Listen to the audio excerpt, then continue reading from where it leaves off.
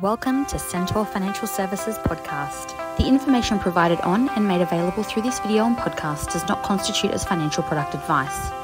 The information is of a general nature only and does not take into account your individual objectives, financial situation, or needs.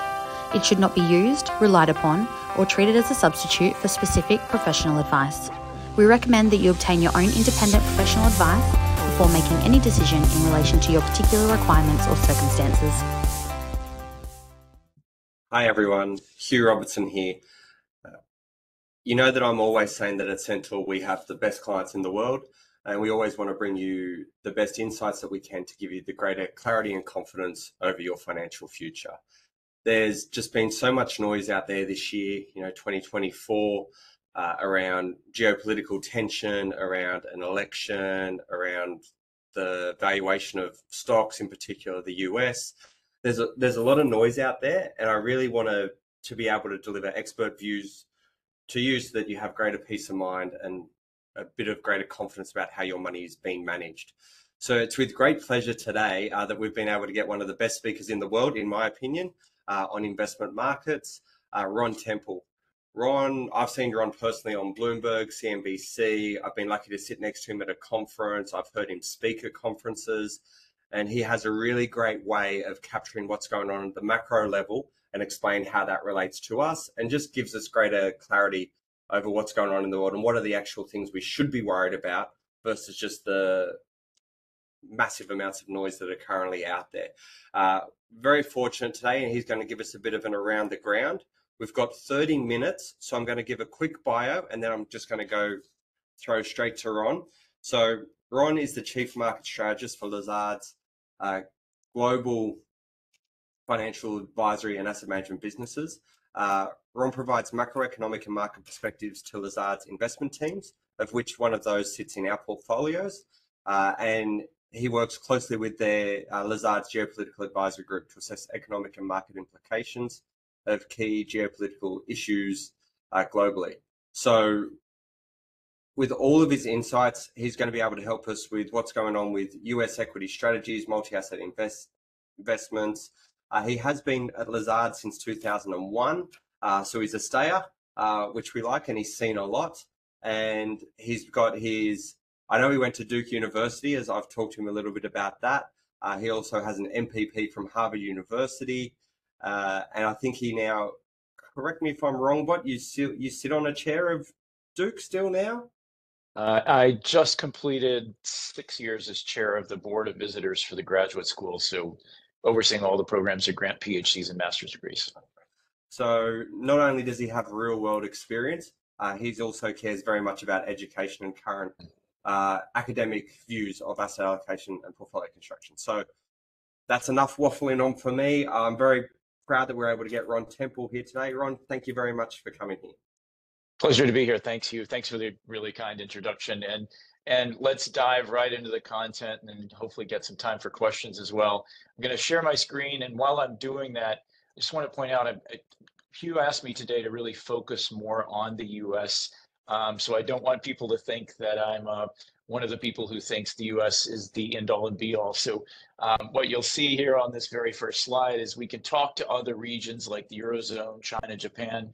But again, we wanted to focus on the US economy today and also spend a few minutes on the election because that is extremely topical in meetings around the world as investors think about this election.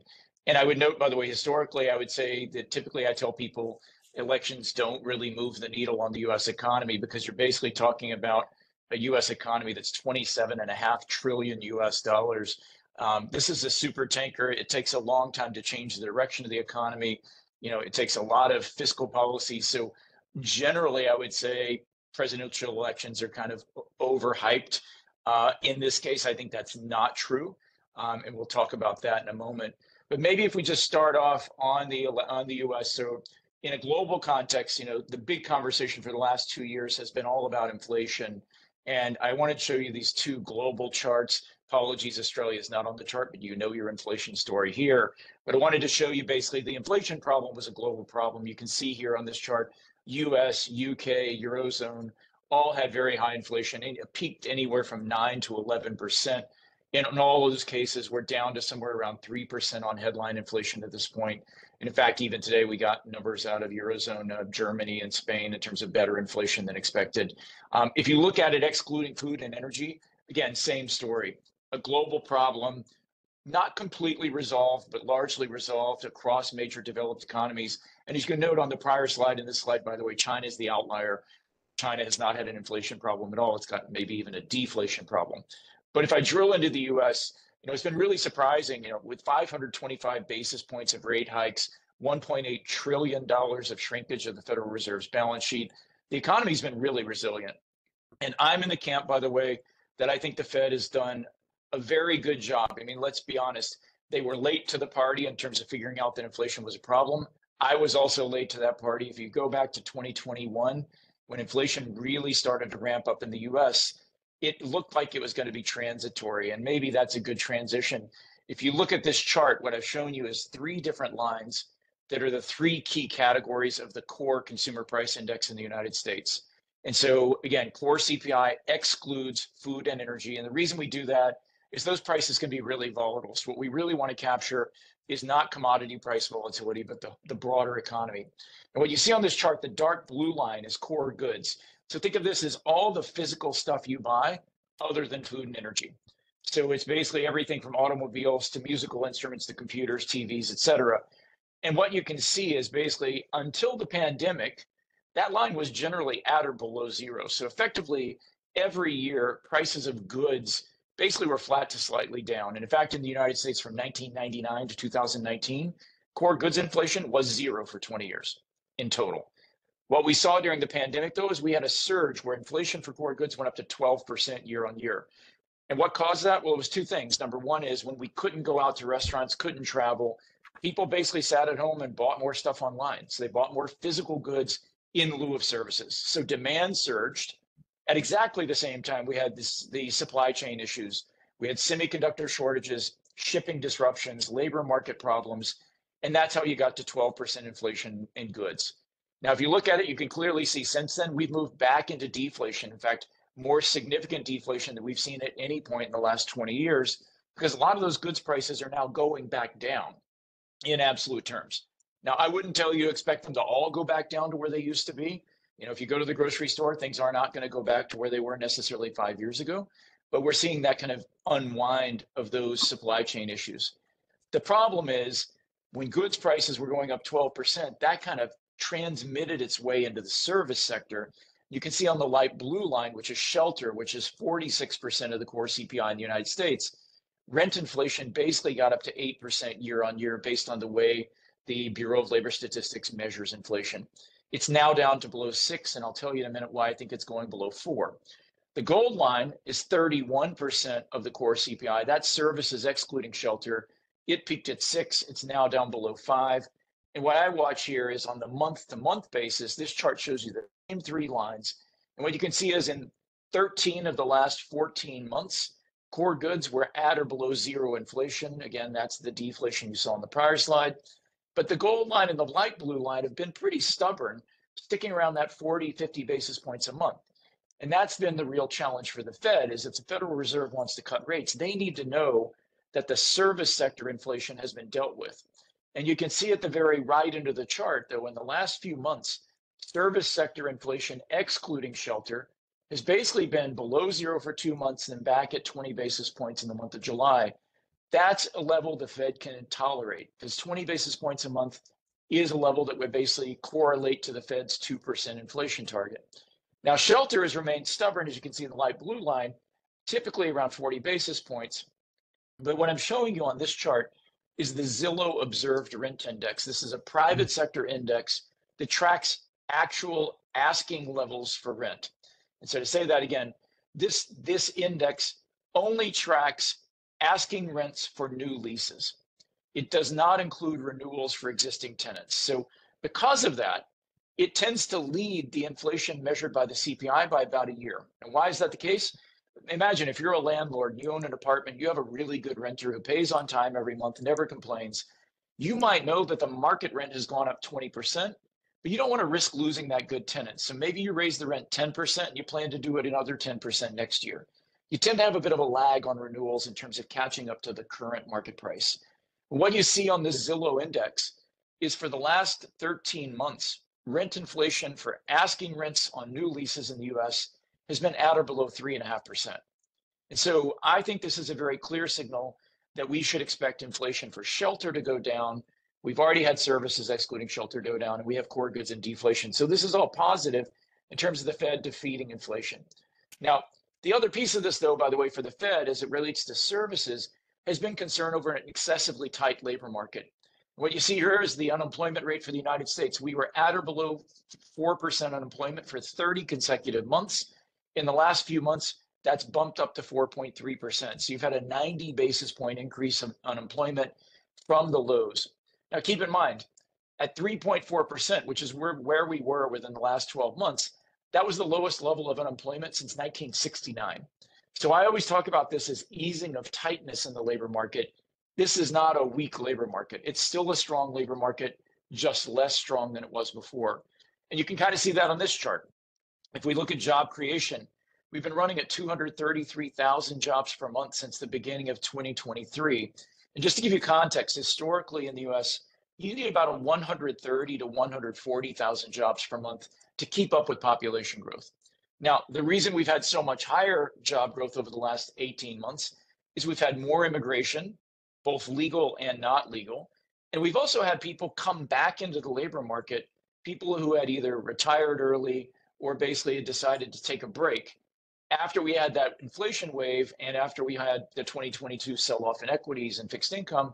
Some people realized maybe they made a mistake by retiring early. So you've had people come back into the labor market, more immigration, and we've been able to have strong job growth even while inflation came down. But what I watch to see if that tightness has eased enough for the Fed to be able to cut rates is this metric, which shows you the number of unfilled jobs in the US divided by the number of unemployed people. So if you go back to February of 2022, 2.5 years ago, the US had 2 unfilled jobs for every unemployed worker. Now, clearly, if you're at the Fed, you're thinking, this is really a stressful situation. That basically says that employers really have to pay up to fill those jobs. And if you have big wage gains, then that typically leads to higher price increases. So the decline from 2 to 1.14 is very encouraging. And again, back to my comment about it still being a tight labor market, 1.14 is close to the record high level we had seen before the pandemic. So again, still high levels of openings relative to unemployed workers. But another metric I like to watch from the same survey is what percentage of workers quit their job every month. What you can see here is, again, back at the early part of 2022, 3% of American workers were quitting their job every month. That's now gone down to 2.1%. And by the way, if you own a small business or owned one in the past, 3% turnover every month implies 40% of your turnover, of your employees leave each year. It's an incredibly high turnover rate. And typically, why do people leave? They leave because they're getting a big wage increase to go somewhere else. And so clearly that's not an option for a lot of workers today where it was 2.5 years ago. And all that feeds into this chart, by the way, which is wage growth. And again, very important to the Fed. At the peak, we had 3 different data series here on this chart, all showing wage growth of anywhere from 5 to 7.5%. You can see all 3 of them have been decelerating over the last 2.5 years, just like the percentage of people quitting has slowed down.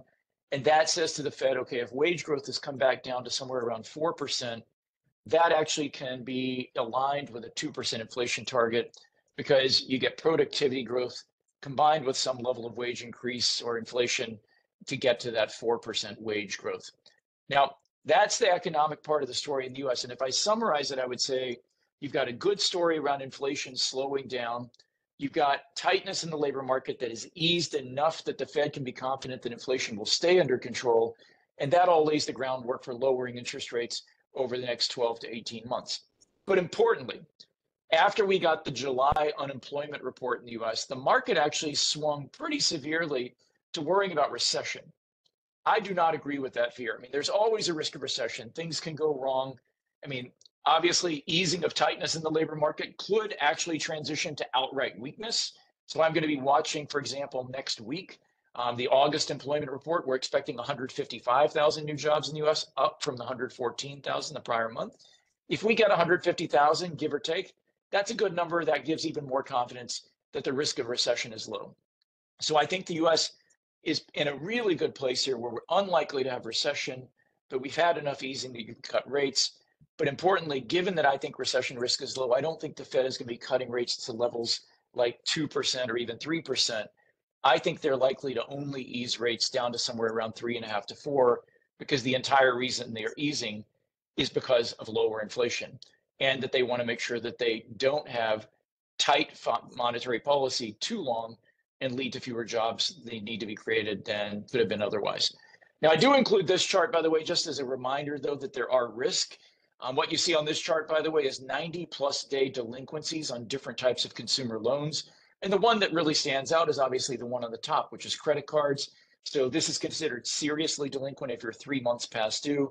And we're back above 10% of all credit card balances in the US being past due on a record level of credit card debt. Now, what this tells me, by the way, along with the darker blue line below it, which is auto loans, is that at the lower end of the population in the US, people are having a harder time making ends meet because they're not getting the same size of wage gains that they were getting 2 years ago. It's not as easy to get a new job with a higher pay. And they basically spent down a lot of the savings they accumulated during the pandemic and have had to borrow money on credit cards. So again, this is worth watching. I don't want to make it sound like everything's perfect in the US. And so there are potential areas of fragility, but so far I think the net picture is quite positive. Now that leads to the next big topic, though. And again, I said at the very beginning, historically, I would tell you, don't lose sleep over the US election. The economy might move a little bit on the margin, but if you think about it, even if a president cuts tax rates or raises tax rates, it takes a long time for that to show up in the macro data. Well, in this election, I think it's different because the policy proposals coming from Donald Trump and Kamala Harris are very different. And I would say more that it's Trump being different. Kamala Harris is largely, I would say, status quo with the existing policies of the Biden administration, with some nuances along the margin. But in case of Trump, he's proposed some pretty radical changes in policy, in particular around trade. And I'll come back to that in a moment. But one key point on the election is it's too early to call who's going to win. And what I've shown you on this chart is the key swing states. And importantly, a few things I want to highlight. And again, most people I meet in Australia, by the way, know as much about American politics as Americans do. So I don't want to be patronizing, but I just want to point out, number one, the popular vote does not determine the presidency, right? Given the way the Electoral College works in the US, for a Democrat to win the presidency, they typically need to win the popular vote by 2 to 3 percentage points. And the reason for that is just the way the Electoral College is built. Your number of electoral votes is the sum of your seats in the Senate and the House. And so a state like Wyoming has 2 Senate seats and 1 House seat. California has two Senate seats, but 40 or 50 House seats. Well, what that ends up doing is it basically means if you're a voter in Wyoming, you get a higher representation in the Electoral College than a voter in California. Frankly, the voter in Wyoming should be 150th of California, but instead they're 117th. So bottom line, those states that are less populated tend to be more Republican, which you see on the red states on the map. Those are the states Trump won last time. And it really all comes down to the 7 swing states I've listed. And what you can see in those 7 swing states is in 6 of the 7, as of last week, Kamala Harris was ahead of Donald Trump. As of today, she's ahead in all 7. But the important thing to note is she's ahead by a margin that's within the margin of error in almost every state. And so right now, this is too close to call in terms of who could win the president. Now, point number 2 after that, though, is I do think we can say that there's an 80% chance that the Republicans will control the Senate after this election. Right now, it's a 51-49 divide, but there are 23 Democrats up for re-election and only 10 Republicans. And one of those Democrats who has chosen to retire is from West Virginia, which is a state Donald Trump won by over 20 percentage points last election. It's a very Republican state. So I can guarantee you that that state will go Republican, which means you're 50-50. If the Democrats lose one other seat, it's a Republican Senate. So I think you can basically plan on that being a Republican Senate. And that really matters because what it means is if Kamala Harris does win the White House, it's unlikely she can pass any major legislation because the Republicans would block any big initiatives on her part. The one piece of legislation that is impactful that will pass is at the end of 2025, the tax cuts that were passed in the United States by Donald Trump in 2017 are all scheduled to expire for individuals. The corporate tax rate cuts are permanent. The individual income tax cuts were only through the end of 2025. Now, Kamala Harris has promised that she would not raise taxes on anyone making less than 400,000 US dollars a year.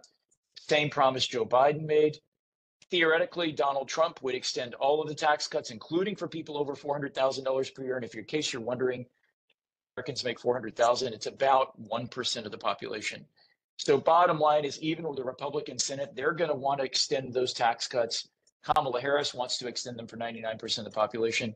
But other than that legislation, I think you could write off any major accomplishments, at least in the first 2 years of her administration while there's a Republican Senate. Now, the House, I've left out so far. I'm assuming whoever wins the presidency will also win the House, because right now that's on a razor's edge. Everyone in the House gets reelected every 2 years. So I'm assuming if you get a Kamala Harris presidency, you get a Democratic House, Republican Senate, Democratic White House.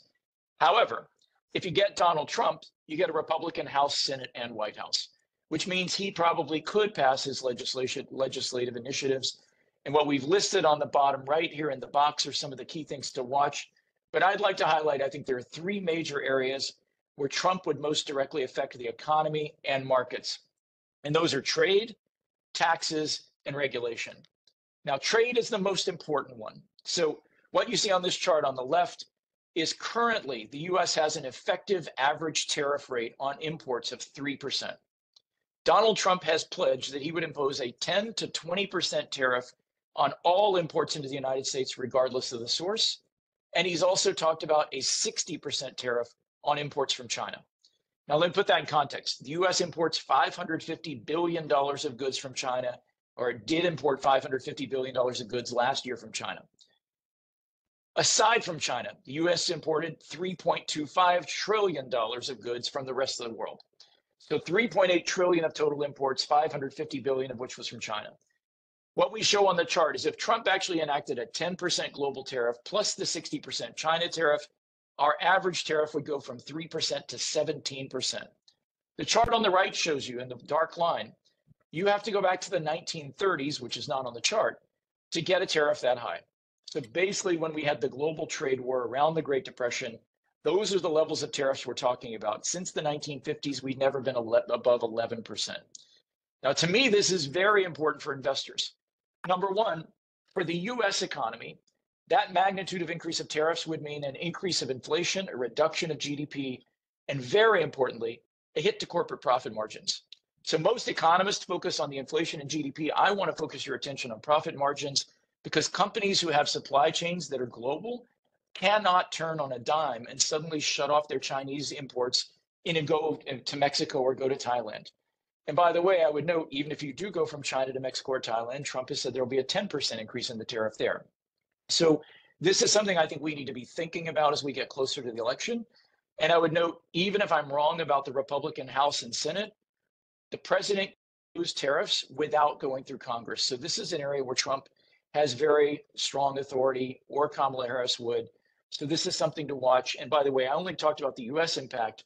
If the US puts a 60% tariff on goods from China, UBS has estimated that that would reduce Chinese GDP by 250 basis points.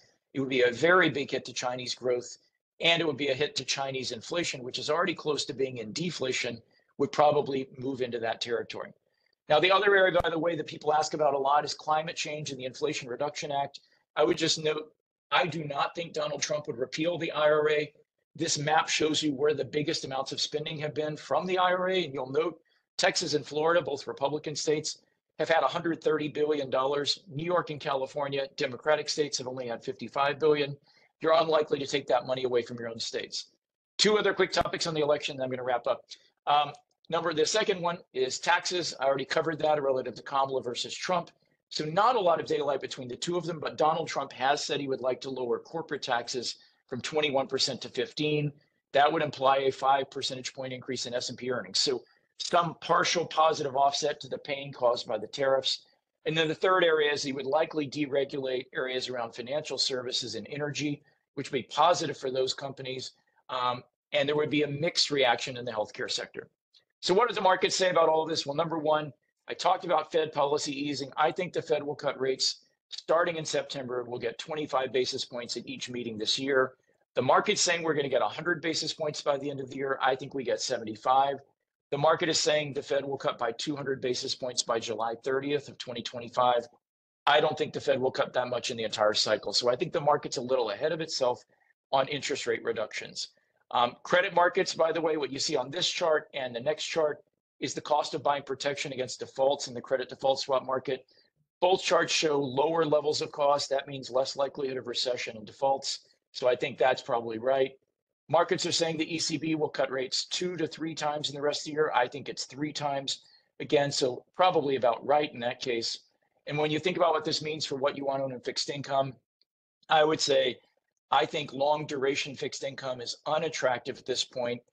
My view is fair value on the US 10-year Treasury is probably closer to 4.5% versus the 3.8% where we're trading today. So I would say if you get a bump up in yields over the next 1-2 years, maybe that's a good time to think about buying longer duration Treasuries. But for now, I would stick with shorter maturities, and I would stay with investment grade corporates because you get a yield pickup.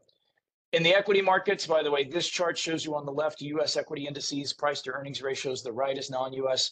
US is materially more expensive. What you can see on the left is it's largely driven by tech.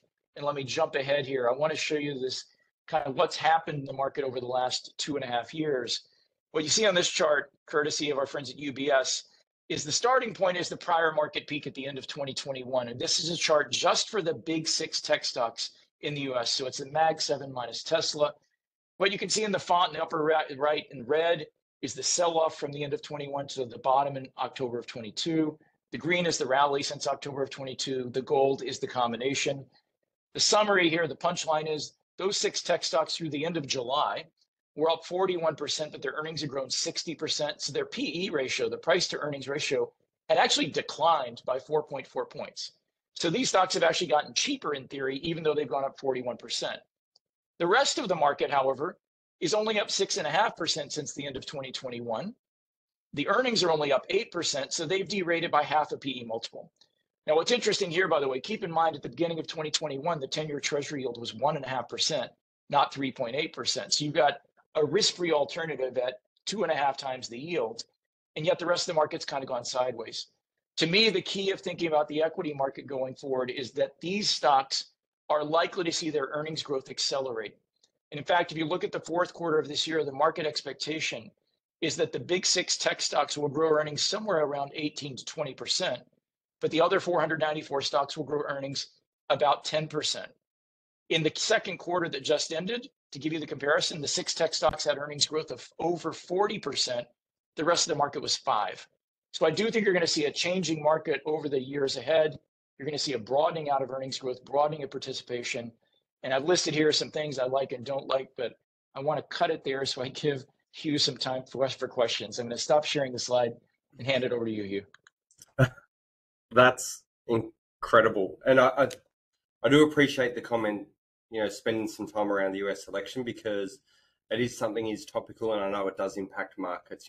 As much as we'd like to say that we aren't correlated to America, it is still true that when America sneezes, we all catch the cold. When you're talking about tech, so can this tech run continue?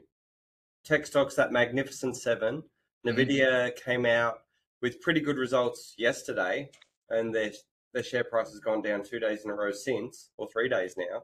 So can the tech run continue, in your view? This quick answer is yes. And the reason I say yes, I'm not saying it will continue, but it can. So I'm glad you said can it. My legal compliance team would catch on to that.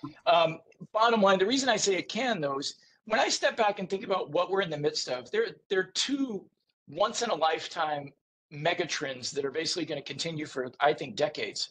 One is the energy transition, because there's no avoiding that we're going to have to deal with these issues around climate. And the other is AI. And so if you think about it, AI, we're only 2 years into this story. People have been working on AI for 20 years, right? But the real breakthrough around ChatGPT and these other large language models really kind of came out around 2 years ago. Mm-hmm. And if we're really that early in this process, I think it's premature to be saying it's all over because you've had 2 years of upside in the stock prices. What I do think, though, is the only way it can be sustained, the only way that kind of earnings growth I just showed you can be sustained. Well, part one is I don't think that 60% earnings growth in the last 2.5 years will be repeated. Keep in mind, there were some big cost-cutting programs during that period. lots of headcount reductions because these tech companies had hired way too many people during the pandemic. So it's not just AI that made those earnings grow. You also have basically big hyperscalers, as they're called, buying tons of tech equipment for AI. But what we haven't seen yet is a return on that investment.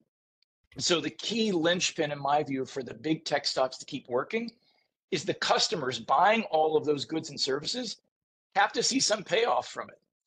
And by the way, you've got companies well outside of tech spending hundreds of millions, billions of dollars on AI and tech. And I think over the next 1-2 years, if you don't start seeing a return on investment, those companies are going to rein that spending back in, right? So that's the only way you get these 6 stocks to keep working. Now, importantly, though, if companies do start to see an ROI on that investment, a return on investment, maybe they ramp up spending even more. So I'm not willing to say it's all got to end because these stocks are at 30 times earnings.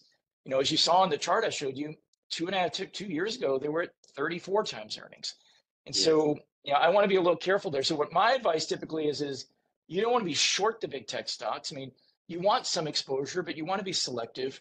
And maybe the next leg of the whole AI story is figuring out, okay, which companies are going to get the best return on that investment? You know, the number of our portfolio managers' view is that healthcare sector could be the most disruptive in a positive way. I think 5% of new drugs actually work out. Well, what if you could raise that to 10? So I think there can be massive impacts across a range of sectors. And maybe the next part of this story is finding who's going to win from using their products, as opposed to just betting on the people building the railroads. Figure out who's going to ride those rails to profit. Yes, I like that. Thank you. One of the issues, I suppose, we keep worrying about the share market possibly going down because of the level of debt that governments have, and people constantly reference the amount of debt that we've got. You know, in the GFC, the households had a lot of debt, and corporates had some debt, and then the GFC hit, global financial crisis hit.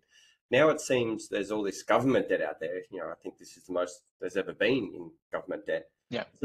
Can those deficits continue, and why is that different to the GFC? Yeah, so this is probably one of the questions I get the most globally is how long, and typically it's a US focused question, but it's not just the US, as you say, it's across developed economies. You go back pre-pandemic, we all worried about Europe, right? Because these European countries had really high debt to GDP. It was Greece, then it was Italy, the French have the levels that are high. Interestingly, the Europeans are still running deficits that are too high relative to the growth of their economy. But the US is running even bigger deficits. So if you look at the Congressional Budget Office forecast for the next decade, the forecast is that every year for the next 10 years, the US deficit will be at least 6% of GDP. And that assumes no recession. So by the way, if you have assumed a recession, it could be 10%. And so the question I get is, how long can this be sustained? And the answer is, I don't know. I know in theory it's not sustainable, and I can dig into why. But the bottom line is the US has a public, debt held by the public of government debt the amount of government debt held by the public is roughly equivalent to GDP. It's about 100% of GDP. But based on my expectations and the CBO forecast, by the end of 10 years, that could be 125% of GDP. And the higher you get, the harder it is to dig your way out of that debt. And so it's hard to say what would end it, but I can tell you one scenario that I do worry deeply could end it is one other part of this election is Trump has also speculated about having the Federal Reserve have to get presidential approval for monetary policy changes. If there's any hint that the Fed is losing its independence, that could be the US's Liz Truss moment, right? And I do have a little pity for Liz Truss as a prime minister because she was there for all of 7 weeks, and that's what we remember. But bottom line, if markets start to think, A, the US is never going to deal with its deficit, and B, it's going to have a Federal Reserve that's under political control. And by the way, it doesn't matter whether it's Trump or Harris or any other president. I don't think any investor should want political influence over a central bank. That has never worked out well. And so, I think that could be a risk factor to watch that could really derail kind of the market stability around these levels of deficits. That's great. I think my camera's now officially switched off and gone to sleep. So I might, on that note, thank you so much for your time. I would love to have you back this time next year, maybe once the elections are done and see what the new narratives are, if inflation's under control, interest rates. There's always new narratives, there's always new issues. But hopefully, what are your key takeouts for clients? So I've got clients who are retirees with their portfolio. What's the key takeout for them? Yeah, so thank you for that, because I don't want to end on a note of the Fed losing its independence and it all goes wrong. No, I mean, I think the key takeaway here is, unlike any prior election, this election might actually be the most consequential from an economic market perspective. But what does that mean to you? Does it mean you should be selling things? Does it mean you go to cash? I think the answer is no. I mean, what it means to me is, we want to be a little more cautious or introspective about thinking about different scenarios and how it might affect different companies. But it's probably, a strong case for having more of your assets in actively managed strategies where people can think about this as opposed to just owning everything. It also could be an argument, by the way, for having a little more exposure in small cap equities. They're less exposed in many cases to global trade, so a little more insulated from some of these tariffs and to retaliation that might come from trading counterparties. Typically, small caps also do better when interest rates go down because they have more debt. And so, I think this is also a reminder that you really want to focus on the valuation of what you own and the quality of what you own as well. So, again, on average over time, equity markets do go up and companies do adapt to changing political backdrops. And so I guess the last thing I would say is always keep in mind that long-term perspective. On a 3 to 5 year view, you might have some volatility over the next few months around the US election, around policy changes that might come as a result of that election. But companies figure out how to work through that, and you want to stay invested in the equity market. And fortunately for all of us too, by the way, to the extent you do decide to de-risk a little bit, at least you can actually get a positive real yield out of government debt and corporate debt, which was not the case for several years during the pandemic. So it might sound like a treacherous time, but I think there's a lot of opportunity in these markets. The key is just to, keep reminding yourself there are more than 6 stocks in the global equity market. There are probably more like 6,000 stocks you can own. So expand your horizons and stay invested would be my takeaway. Ron, thank you so much for your time. I think the clients are spoiled to have your time and your wisdom there. So thank you very much. Hope we see you in person one time next time you're in Australia. Me too. Thanks a lot, Hugh. I really appreciate the opportunity to join you today. Thank you. Bye.